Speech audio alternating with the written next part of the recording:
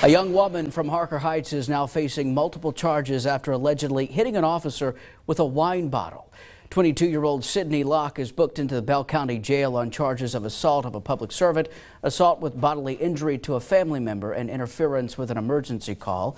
Officers were responding to a domestic disturbance Sunday evening involving a mother and daughter altercation. While officers were trying to break it up, the daughter is accused of elbowing, striking, and hitting the officer with a wine bottle.